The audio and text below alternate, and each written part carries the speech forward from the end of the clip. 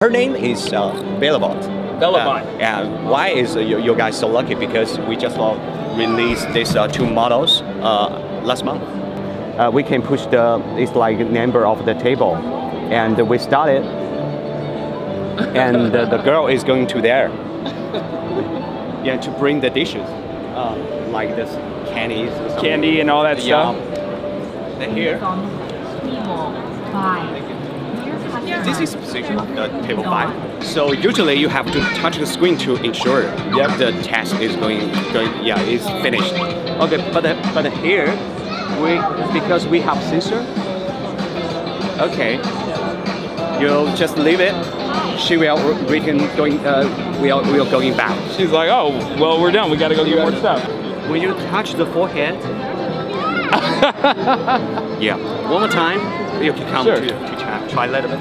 Okay. The forehead and this part here also. But don't touch too much time.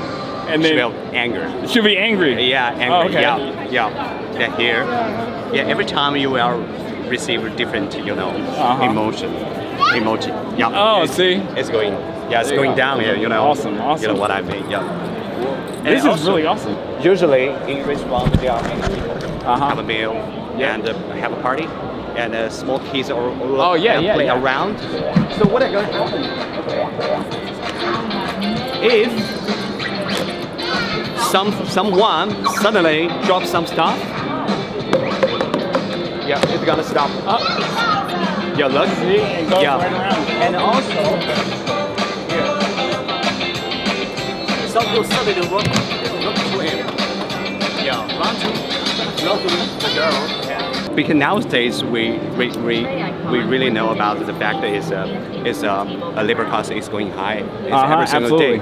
But this robot is not like to replace a human being. Okay. But it's really helpful for the people and to release the human being, release the people from the repetitive work. Absolutely. Yeah, and the tough job. Certainly. Yeah. Certainly. So Bella is going to really helpful to help them. Absolutely. And work alongside. Yes, it is. Awesome. It is. Awesome. Well, thanks a lot. Yeah.